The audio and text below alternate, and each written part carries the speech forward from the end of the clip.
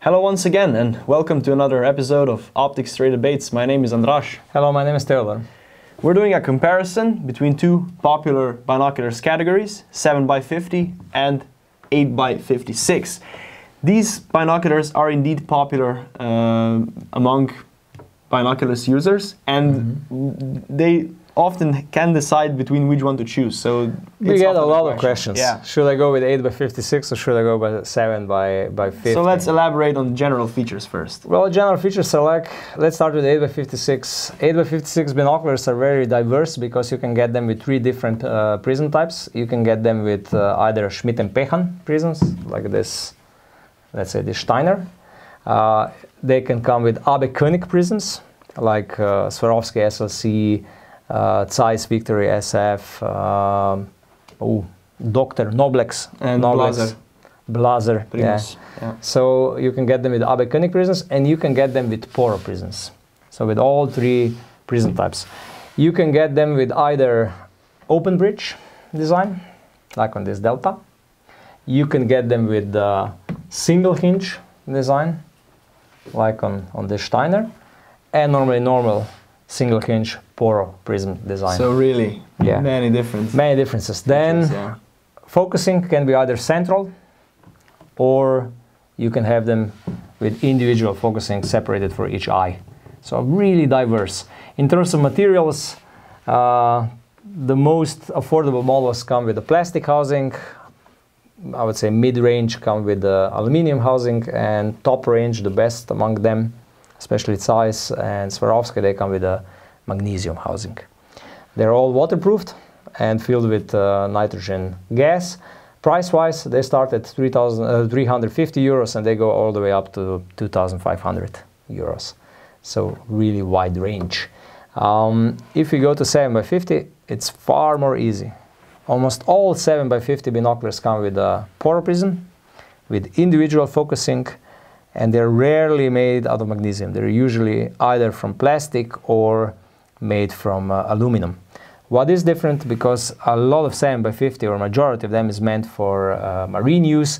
They come with materials which are which can withstand salt in seawater and which can withstand a lot of sun, direct sunlight. What I also need to mention is that with 8x56 you can get multiple position eye cups or foldable eye cups, like on the Steiner. With 7x50 you always get only foldable eye cups. Okay, these are, I would say, the general features. We can go to suitability. Yeah, if we take a look at the 7x50 category first, we have binoculars meant for two types of uses here. We have, they're either meant for marine, such as this Steiner Commander, or this Fujinon here. Yeah, you can get them also with compass, integrated compass. Yes, these marine binoculars are also available with compass, and as you said, they're designed for everything that a marine binoculars needs. They're waterproof and so on. The other type of use is twilight hunting. Yeah. So hunting in dusk, really different. So we have marine and we have hunting in twilight here. And honestly speaking, it would look really funny if you would go on twilight hunting with a marine binoculars. Yeah, it would. It would probably provide you with decent light transmission rate, but still, it would be funny, yeah. If we take a look at the 8x56 category, this is strictly for twilight hunting. Yeah. So hunting in the dusk. And on. And on, yeah. Okay, so if I go through the optical differences, if I go, let's say, and first check the differences between field of view. Usually 7x50 have a little bit wider field of view. The best 7x50 binoculars have around 145 meters of field of view, 140. 8x56 are usually on average around 125 meters of field of view. This also has to do with lower magnification, right? Yeah. If we talk about the exit pupil is almost the same. 7 millimeters here and 7 millimeters there, give or take. 7.1 and 7 short. So roughly the same. If we talk about size, 8x56 binoculars are always taller than 7x50. So you can always find that 8x56 are a bit taller than 7x50, and usually they're also a little bit heavier. But all of them are heavy, all of them are big. So when you're carrying 1.2 kilogram around your neck, it doesn't make much difference if it's 1.3 kilogram, because it's already very heavy and very, very big. Okay, if I compare the comfort of use, looking through it with comfort, they're both really comfortable because of the huge exit pupil.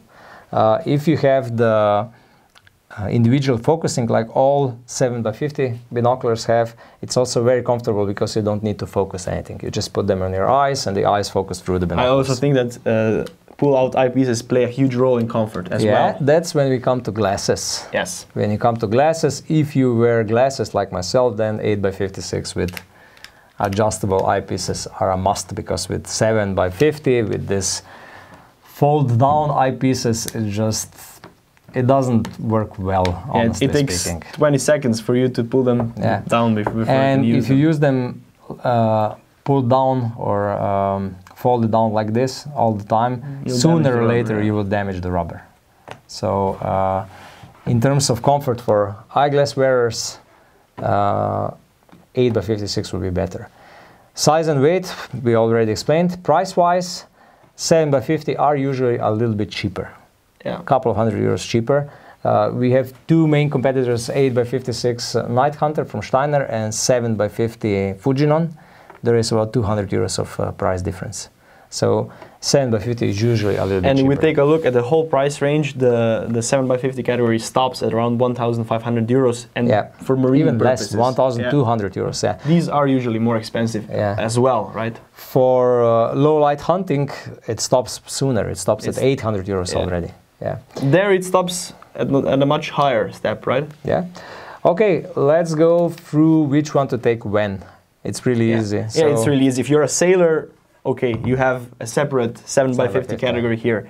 But if you're a hunter, so 8x56, 8x56 or 7x50, it's a difficult decision. I would say price is one factor, because both of them will perform well in twilight hunting.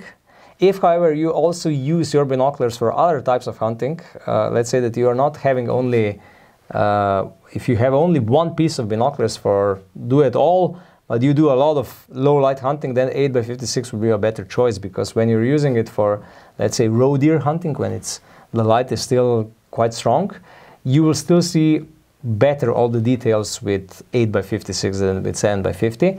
And their central focusing will give you the opportunity to focus closer. So the close focusing range is shorter on 8x56 than 7x50.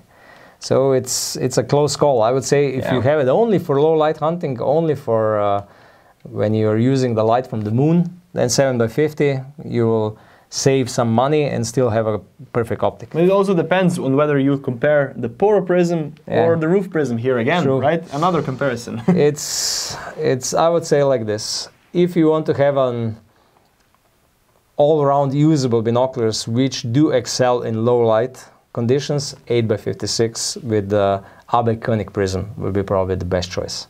You'll get the best resolution, you will get, I would say, good performance when you're using it on roe deer and so on, but it will perform also well in low light.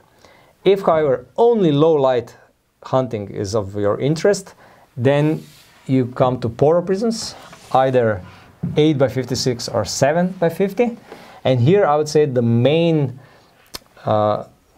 difference will be the price, because optically they will perform really, really similarly. You won't gain much with 8x magnification over 7x magnification, and in terms of low light transmission and so on, they will be almost equal. In terms of field of view, maybe 7x50 will give you a little bit of advantage, but you will not really notice it. So here, I think that the main decider will be the price point.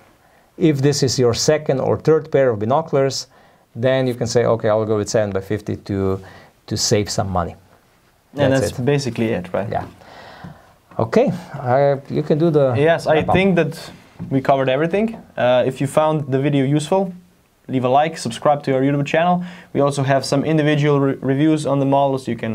You're free to check them out. And thank you for watching, and see you in the next debate. Goodbye. See you in the next video. Bye.